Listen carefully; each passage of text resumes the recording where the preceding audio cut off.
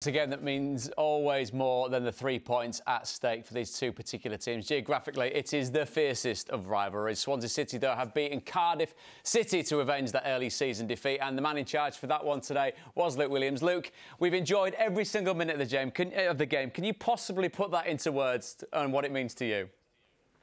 It's difficult at the moment, to be quite honest, but I think pride, to be the head coach of wonderful football club and win the derby is it's hard to describe completely at the moment, but it's a brilliant feeling. The way that your team went about it, I mean, we talk about derbies needing cool heads and a real composure to the game. It felt like your players had that in abundance. I'm so pleased, I'm so impressed with them as well, because the combination of being like really intense and aggressive, but then to combine that with calmness and composure, I think is something we strive for, as coaches, and today the players were incredible. And I know the way you want to approach your football with Swansea. You want to dominate the football, you want to dominate statistically what the game is. I mean, an XG of 2.76 as opposed to theirs 0.67, that reflects what you saw with your own eyes and the result, doesn't it? Yeah, that's the idea, create chances and deny at the other end, and it's a perfect combination. You can't always achieve that. We learnt that on the road at Bristol City. It was really, really tough. We were able to dominate the game, but we couldn't hit the target. And then today we're back to being able to dominate and combine that with creating chances to score goals, and can't really ask for much more from the players today. Now, in a game such as this, you need players that can strike a ball well, that are technically very proficient. I must say, the way that you kicked that ball off the cone when that second goal went in, as you went charging down the line, that wouldn't look out of place in the rugby side in Wales, would it? Yeah, mate, I apologise I'm just watching the images now. Yeah, it's not a bad strike. I've got hold of that one quite well. I think probably as well as Grimes got hold of his one that was in the first half, looked like that was goal bound. But to be honest, I don't really think I knew what was going on at that moment. It's just so happy to share the moment with the fans and the players. And yeah, a little bit naughty that one, but it was sitting there staring at me, so felt like I needed to let some energy out. Well, I think it's landed in the car park somewhere, so some young scallywag's been able to get a brand new football off the back of that. Speaking of younger players and their effect in the game, Liam Cullen today, I mean, you can tell how much it means to him. A whirlwind of emotions. He scores the goal, he misses the penalty, he misses a big chance, but broadly that smile at the end was there for all to see. Yeah, absolutely, and I think one of the things I try to preach to the strikers is to be there to miss, and if you're scared to go into those places and you're scared to miss, and you don't want that feeling, then you're not going to ever get to the point where you score a lot of goals. And Coles is a brave guy, and that won't deter him. He's going to keep going, and he was brave enough to step up and take a penalty in the derby, and brave enough to miss. So he will grow from this, and he's got fantastic character, and he's got great quality as well. So he's going to improve and improve. Well, most shots of any Swansea player during the course of the game, so that shows how effective he can be. From your point of view, obviously Swansea City is a club that you know well. You're now obviously steering the ship. You've been in since January. Was it that stereotypical reminder of, well, the one game that you do need to win is the game against Cardiff City, above all else? Yeah, I think we need to try to reconnect with the fans, and I really hope that today, is a step in the right direction. The team played with I think it's fair to say, with a passion. They connected with the fans. They gave them something to try and make a noise about. And then, of course, they obliged. They made noise, and they were with us throughout the whole game, and they helped us, I think, through a few tough moments, which you're going to face in any game, particularly in a derby. So, no, it's a huge game for us, and to give joy to so many people, and we're so happy we've done that today. Is that the key part of that, a stepping stone? Because, yes, it's a victory that puts you 8 above the bottom 3. I get the sense that yourself, as a young manager, as your coaching staff and the players that you've got, Swansea City's aspirations are at least top half, aren't they? What does it give you now between here and the end of the season, then hopefully for you going into next season? Absolutely, we need to capture the feelings that we had today, and we have to try to reproduce that. We have to try to, like I said before, we have to try to connect with the fans so that we get more people here, we get more noise, we get a different type of atmosphere in the home games. This is the idea, and this today was a great example of how that can be done. Well, look, we really appreciate you taking the time. Look, I mean, I know a manager's lot is a real tough one, but safe to say, my friend, you can absolutely go and enjoy yourself. Go and get that ball out the car park first. Give it back to the EFL. I know they're hot on keeping hold of the footballs, but go and enjoy yourself. Yeah. A wonderful, big day for you today. Congratulations. Thank you so much. Take care. Thank you. Luke Williams there, the Swansea City boss, very happy indeed with what he's seen. And let's get into why he's very happy with what he's seen. Liam Cullen was the man that put them ahead in the first half. Discussions at half-time, Chris, about whether there was a foul in the build-up to this. I mean, you do get games where they don't tend to go for you, and it was a sticky one across the board, wasn't it, for Perry and G? But do Cardiff have any qualms, or should they have any qualms with this? I think if, from a Cardiff's point of view, yes, you're going to appeal, yes, you're going to maybe say it is a foul. It's one of those where if you're a Swansea player or supporter, you're saying it's not a foul. From Cardiff, so you're going to say it is. I think he knows that he's probably not going to reach the cross, and he's tried to make sure it is a foul. But for me personally, no, I can see why it's not been given. If you're looking as a centre-half, Ash, and your central midfielder, Ryan Wintle, has switched off to a certain degree and left Cullen with that type of space, is that something you're addressing with him?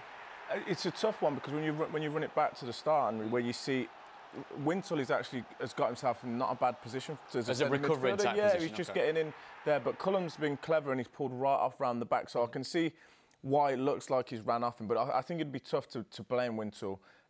Probably what you would have liked to have seen is Perry and G probably communicating with his defence a little bit better to slide over. Because when you look at it here, I mean, it's relatively comfortable for Cardiff to deal with. Yeah, and as you see, as a centre midfielder, you want him to go and try and get in between his two centre-halves and cover the space. But instead of Cullen going down the middle, he's gone round the back, and then I don't think that's a foul at all. I think we see much worse on a corner or a set piece. He's actually just been clever and blocked off Perry and G at the full-back, knowing that it was going to go over his head, and then a good finish from Cullen. But the only real criticism I would say is probably a little bit more communication for the Cardiff defence to not be so far over to the left and hold their shape a little bit. It's a tough one to blame Wintle on that, I think. Liam Cullen had a very busy game, of course. There was a penalty miss in the second half. First question, Chris, is this a penalty? I'm glad you asked, Chris. You're getting in a minute, Ash, don't worry. I think, again, do you know what, like the first goal, I think whichever side of the fence you fall on, you're going to argue whether it is or isn't. Me personally, in that one, I think is quite harsh. I think they both got hold of each other. He's going to go down. He's going to look for it, but I do think it's slightly fortuitous. He found himself not in the greatest position, and then he's scrambling. But no, I don't. I think it's quite soft. Well, Liam Cullen had a wonderful way of describing the missed penalty of the composure was there, just not the placement, which is a very positive way of putting a spin on missing the target, isn't it? And pulling his leg, of course. Yeah, no, I think he was right, really, wasn't he? He did look quite confident stepping up to it, and it's not the worst penalty you've ever seen. He was just the wrong side of the goalpost. I was thinking to be pedantic though, I mean, because it's not the right side of the post, does it then make it a bad penalty? Well, yeah, probably. Listen, you're talking to the wrong guys about scoring goals and the wrong person's asking you the question, isn't it? But I was thinking, imagine how he feels when he stepped up to it, because Swansea fan, he knew that the game was over at that point if he'd have scored it, and then he doesn't, and then from then on out, it's just. I bet he was so nervous, especially like he said when he come off and he has to watch and he can't affect it, and he's just hoping that. But me and Chris were talking before. There's certain times in games where that happens, and as a defender, you're saying, okay, well we'll pull him out of this because we're going to keep a clean sheet and make sure that he does get the headlines for the right reason. There's a real likeability about Liam and the way that he's approached the game today. You could tell how much it meant to him, and as Ash is talking about, how he celebrates at the end when the final goal goes in. Right, Jamal Lowe coming off the bench to really put the game to bed. There's a certain element of this, Chris, when you're looking at it thinking, run into the corner and stay there. But if you're not going to do that, then scoring's the nearest best thing, isn't it? Yeah, I think the defender's probably made his mind up of when he's gone for the ball, he's missed it, and then he's probably thinking, well, I have to go towards goal. And they've got numbers over. Cardiff have obviously really stretched. They're chasing the game.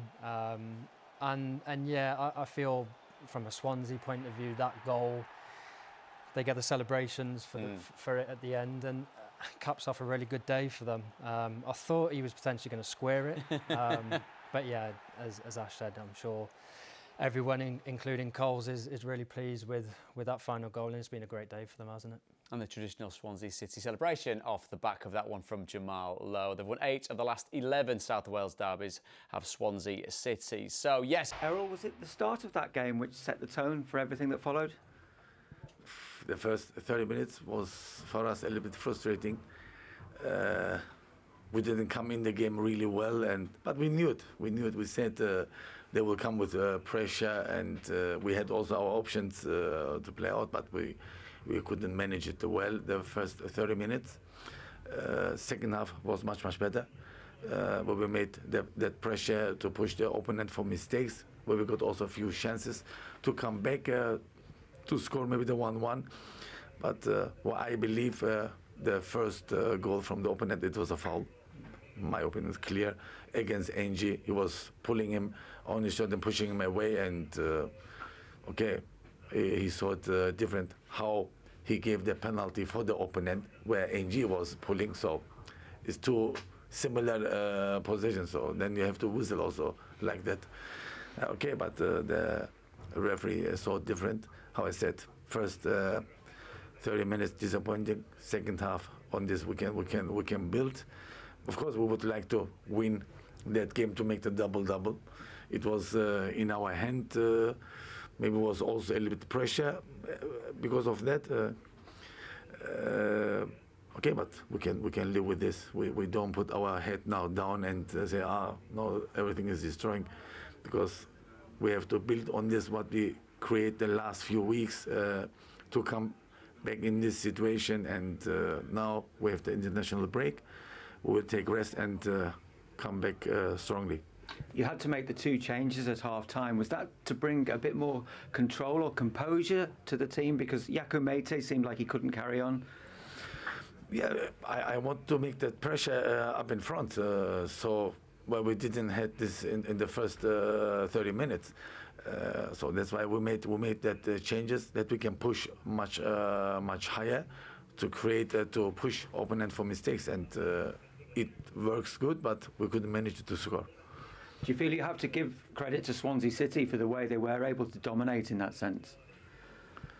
But this was okay from our side. So we knew we let them to keep the ball, and to push them for mistakes. How we did it second half, in the first 30 minutes, this was the mistake where we couldn't push them for that mistakes, and that's why didn't went really well where we conceded that goal. Appreciate your time, Errol. Thank you. Thank you. Cardiff boss speaking in a very balanced and unemotional way come the end of this game, even though there's plenty of things in it that he's clearly frustrated with. Perry Ng is very much to the fore in everything that went kind of against them, of course, in the course of the game. Now, the question that we asked with regards to this actually standing as a goal was there a foul on Perry Ng? I got Chris's take on this. Ash, what about you? What do you think? I think Chris nailed it. If you're in the Cardiff camp, you're going to say it's a foul. If you're in the Swansea camp, you're not. For me personally, it's not enough for a foul. I think the referee refed the game well all day. He let a lot of things go. This one's even tougher to call, to be honest, because they've both got hold of each other's shirt. Ronaldo's gone down. He's seen an opportunity to go down, and he's gone down, and he's got a penalty. That would be the one that I would say is more of a mistake, if there is one. This one? No. They're all like, he's got. I can't argue. Are they all in the balance when you look at those? Yeah, because if he gives the penalty on that one, you go, okay, he has got a handful of his shirt for a good 3 or 4 seconds, so you can't argue it. Is it enough for a penalty? Probably not. So I think on the balance of the whole game, the ref probably got most decisions correct. But we could go back from the start with Mete and Darlin, and he let that one go a little bit, gave them both yellow cards. I thought he managed a tough situation really well. The penalty for Swansea is the one that, if I had to say one was wrong, maybe that one. I suppose that is the contrary opinion, of course, whether Yakou Mete should have had a red card in the first half, but David Webb and his officials letting the game flow to the benefit, of course, of what we saw as a spectacle. Cardiff, given where they are, Chris, 5 points off the top 6. They've already got more points now than they had at the end of last season. Is a playoff push realistic? Well, you asked me before the game, and I said I think they they're outsiders. You look at that, it's 5 points. Goal difference is probably 6 with not a lot of games to go. And as I said before, not having the luxury of having too many days like today. So whilst there's still what 5-6 points, that some way away from it, but there's talk of it as a possibility, then of course they'll keep going for it. But you'd have to say with the amount of games left, it looks quite unlikely, or it would take some effort for them to finish in the top 6 come the end of the season, I think. And key battles coming up, of course, Coventry and Hull. A quick word on Coventry City, my word, beating Wolves in the FA Cup earlier on today in a topsy-turvy game. Mark Robins doing Mark Robins things once again. Big week coming up for you and the Welsh squad. It must be nice to watch a game and relax and not have a vested interest in it, obviously to a certain degree with regards to Cardiff, but now the real work starts tomorrow when the squad joins up. Yeah, big week. It'll go extremely quickly from tomorrow to the games on Thursday, so we haven't got a load of time on the grass with the players. But no, a huge week. We know what's at the end of hopefully 2 games and what's there for us in the summer. So yeah, huge week for Wales. The Swansea boys will turn up really pleased tomorrow. The Cardiff ones not so much, but hopefully in 10 days' time, then we're sat here, you know, on the back of getting to another major tournament, which is what, you know, the whole of Wales wants, and I think we're really excited for it. Oh, one big happy family wants you, John. A bit like us here at Sky Sports, gents. و12 وانت بتحقق نتائج، رحت اخترت بيب جوارديولا فبدأ مشروع السيتي. اصلا السيتي في المشروع بتاع ابو ظبي كان المالك القديم مشاكل، الفرقه لا تحقق شيء، فرقه منتصف جدول، فرقه لا تنافس على اي شيء. خدتها مجموعه ابو ظبي، لو شمروا كده وبيقولوا بسم الله الرحمن الرحيم وهم بيقولوا بسم الله يحققوا انجاز. لان السيتي يعني السيتي القديم طبعا مع احترامنا ما كانش الفرقه الواو، يعني مش زي السيتي دلوقتي. فانت اي حاجه هتعملها هناك الناس ده والله اختراع النار، الناس هناك هتعجب بيك في استاد الاتحاد. وتجديد استاد، جمهور ابتدى يحضر.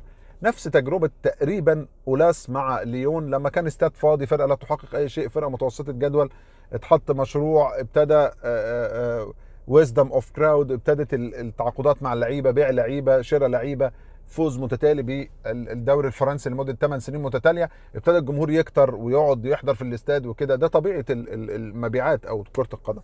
نفس الفكره كانت لمشروع السيتي. كلارك خدت فريق بطل للعالم، بطل لاوروبا، بطل للسوبر الاوروبي، بطل للعالم، متوج في ابو ظبي في بطوله شهدتها بأم عيني. كنا على قمه العالم يا شباب، كنا على قمه العالم، وحدث ما حدث، والحرب جت، وبراموفيتش مشي، وجت المجموعه الامريكيه. ان تبدا من حيث انتهيت، مش انك تبتدي من الصفر، تبتدي كانك انت برايتون، تبتدي كانك انت كريستال بالاس، تبتدي كانك انت فولهام. للاسف الاداره جت بطموح محدود، العقليه جت ليميتد اصلا. فبدل ما تبتدي بصفقات، يعني ايه الاسهل ليك وانت جاي على نادي بطل عالم من موسم؟ انك تجيب الصفقات السوبر وقتها، ولا ان انا احل واجدد واجيب كله شباب ما اجيبش اي حد سوبر؟ انت في وقتها لو قلت عايز هالاند كنت تجيب هالاند، لو عايز امبابي تجيب امبابي. طبعا مش بالاسماء دي، يعني بتكلم على كنايه عن النجوم اللي انت عايز تروح تجيبها. بدل ما دلوقتي حد يقول لك اصل ده بابيه المشروع، لا والله ده انا هروح ارسنال، لا والله ده انا بختار ليفربول، لا والله ده انا مش عارف ايه. تخيل انت حتى الان اللعيبه لحد الميركاتو اللي فات اللعيبه اختارت تشيلسي، بس انت عندك فرق توقيت غلط، عندك مشكله كاداره، انك بدايه الخطا وبدايه البيز وبدايه القاعده الخطا انك ابتديت غلط. ما ابتديتش من حيث انتهينا، لا ده انت ابتديت فروم سكراتش. قلت والله يا جماعه تعالوا نهد المعبد كله ونبتدي من اول وجديد. فجيت لي بطموح محدود، فبقى عندي دلوقتي قضيتين، قضيه الاداره وقضيه الماركت وطلباته وعقلياته وازاي تنجح وفكره المشروع والبرنامج. وعندك حاجه كبيره بقى فوقهم اسمها عقليه جمهور تشيلسي اللي عهد 20 سنه متطلب بيفوز بالبطوله، عايز يكسب. فانت عندك دلوقتي 3 رؤى مختلفه، 3 بروسبكتيفز: الماركت وطلباته وفكره المشروع والصبر عليه، الليميتيشن اللي عند العقليه بتاعه الاداره بتاعتنا وانها طموحهم تحت الارض، فرحانين بنقطه من التعادل مع برينتفورد، وبيدافعوا عن هذا المدرب زي ما راحوا جابوا جيرهام بوتر، زي ما سابوا نايجلزمان وسابوا انريكي، عشان هم مش عايزين وجع دماغ. احنا مش عايزين وجع دماغ. انا لسه هيخش لي مع مدرب يقرع عليا في مؤتمر، ومدرب هيقول لي مش عارف ده انا عايز ايه، لا ده اللعيب بتاعك، طب اهو مرمي دكه عشان انا عايز اللعيب الفلاني. احنا مش عايزين وجع دماغ. وانا يعني عشان ادي نفسي امل، وعشان ما اقولش احنا في وقت ما زي الكرونكي قديما او الجليزرز، هقول ان الاداره لا تعلم، وان هذا الفكر الرجعي ابو فرق توقيت هو فكر الناس اللي بتعين بول والستانلي ولورانس ستيوارت. هم اللي مش عايزين وجع دماغ، هم اللي مش عايزين جرجر كتير، هم اللي مش عايزين مدرب يقول لا او وحاضر ونعم ويتدخل في كل شيء. هم عايزين حد يقودوه هم. وهنأى بنفسي ان انا ابعد الاداره عن هذه الشبهه، لان انا كوسيم مش عايز اعتقد ان تود بويل واقبالي هم اللي بيفكروا كده، والا هتبقى مصيبتنا مصيبه. هبص على انهم عايزين يعملوا فكر، وهبص على عمليه البيع اللي اتعملت، وهبص على استخدامات الشباب ونظام الاعارات وتعيين الاعارات. هبص على حاجات انا عايز اديكوا بيها حجه. هو الاثنين اللي عينوا بوتر وبوتتشيني هم اللي عندهم المشكله. خليني امشي في الاستنتاج والطرح ده، لان الطرح الثاني مصيبه. الطرح الثاني مصيبه. الطرح الثاني يعني احنا ممكن نقعد زي ارسنال كده 15 17 سنه. من 3 سنين انا كنت بطل العالم. فانا دلوقتي الثلاث رؤى المختلفه اللي عندي تدخلك على طول في مرحله شك. كان دايما يعني كان جوران إريكسون مدرب المنتخب الانجليزي السابق ومدرب لاتسيو في التسعينات، كان بيتكلم ان انا بعامل الاداره ان انا عايز اطلب، يكلم رئيس النادي يقول له اديني كريستيان فيري، عايز اشتري كريستيان فيري من اتلتيكو مدريد. طب ده بيكلف بالليره الايطالي وقتها 50 مليون مثلا، يقول له اشتريه. يقول لك الراجل ساعتها راح عشان ما يضيعش وقت وعشان انا عايزه في الفرقه، اشترى ب50 ونجح انه يكسب بيه بطولات إريكسون وبتاع، واتباع بعد كده للانتر اعتقد ب90 او ب100 مليون ليره ايطالي. فالراجل كان بيتكلم على موضوع فرق التوقيت، وان ازاي الملاك بيسمعوا للمدرب لفكره يلا هنغير. لان مهما كان مثلا لو هنتكلم في المشروع بيب جوارديولا حواليه من ناس ومديرين رياضيين والحلومه دي كلها، احنا بنشوف بيب قاعد في اخر كل صيف او اخر كل موسم مع الشيخ منصور في ابو ظبي بيتفقوا هم عايزين ايه. قعد تتنامى على طول لسمعك سيد ابراموفيتش ادفع ولا تتكلم. فاهم الفكره؟ انا عندي وسيط حاليا عامل لي الازمه بتاعت فرق التوقيت دي، وسيط في التعيينات عامل لي الازمه بتاعت فرق التوقيت دي، وانا متاكد ان بول والستانلي ولورنس ستيوارت ليهم علاقه حلوه جدا بفابريزيو رومانو واورنستن ومات لو، والاخبار بتطلع من ناحيتهم بس. ولما يحبوا ياكدوا على صفقه او ياكدوا على لاعب بعينه او ان المدرب مكمل او ماشي او يتسربوا خبر ان بندور على مدرب بديل لبوتر، بتطلع بره الاثنين دول، بتطلع من خلالهم يعني. طب هل يعقل ان انا يبقى عندي فرق توقيت، ان انا تبقى عندي ضحالة الرؤية، ان انا يبقى البروسبكتيف او النظر الى تشيلسي انظر اليه بعين الابيض والازرق كاني برايتون، او الابيض والاحمر كاني موناكو؟ هل يعقل لو ده على الاستنتاج بتاعي، لو انا نحيت الاداره واقتناعها بكلام الطاقم الاداري، هنقول ادارتنا اداره محترمه وادى العيش لخبازه وبتتكلم بشكل ليبرالي كده وماشيه التسلسل الهرمي اللي مليان مساوئ، بس بيسمعوا للناس. هل يعقل ان انا اخلي الفيجن بتاعتي لنادي انا شايف اللوجو بتاعه ازرق فابيض عليه اسد وهم شايفينه عليه سيجلز ولا موناكو؟ انت متخيل عايزين المشاهد فرق الرؤيه؟ يعني هل انا مصير كله متاخد عن طريق المديرين الرياضيين؟ هل ريسكاتي كلها ان انا مشكلتي ان اشيل المدرب او اجيب لاعب غالي؟ كان دايما يقول لك مالك كان اسمها ايه، اير اسيا بتاعه الطيران، لما بعد كده اشترى كان فيرونتينا اعتقد ولا كان نادي ايه في ايطاليا، كان بيتكلم بيقول لك اداره شركه الطيران اسهل بكتير من اداره نادي في انجلترا. كان لا اشترى نادي في انجلترا ميدلسبرا باين ولا مش فاكر بصراحه المعلومه.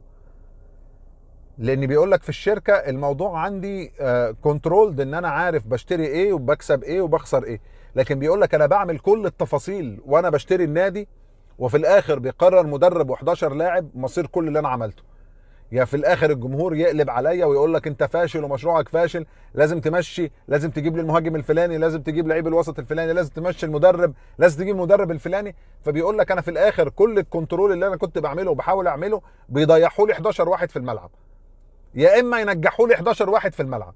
ده بالظبط حل تشيلسي حاليا. ولذلك تاني برجع من كلام سايمون كوبر ده على مالك هذا النادي، واستنتاجي الشخصي على اني، ودايما هفرض حسن النيه ليهم، ان اقبالي وتود بويلي عندهم النيه الجيده لصنع شيء لتشيلسي، ولكن الطقم اللي تحتهم هو اللي فيه الشر، هو اللي فيه الرؤيه الخاطئه لتشيلسي. هفرض دي ودي وهقول لك يا عم ما هو فعلا انا ستيل عندي مشاكل في 11 لاعب وعندي مشاكل في مدرب. ولذلك ديفيد اورنستون يعني ان لاين مع الخبر بتاع ان ماوريسيو بوتشينيو مكمل، طلع بخبر ان سيكون صيف مزدحم جدا. 2 عقلياتهم بتلعب مونوبولي، احنا هنبيع ونشتري اكتر من تحقيق الانجاز. هل تشيلسي محتاج لعيبه بالشكل اللي هو يخليك تقول ان ده صيف مزدحم؟ انا بقسم بالله لا، انا اقسم لك بالله لا. وعشان ما تبيعش الوهم للجمهور مش هيكون مزدحم. انت عندك مشاكل في اللعب النظيف، مش هتعرف تشتري زي ما انت فاكر. انت صيفك المزدحم عباره انك تبيع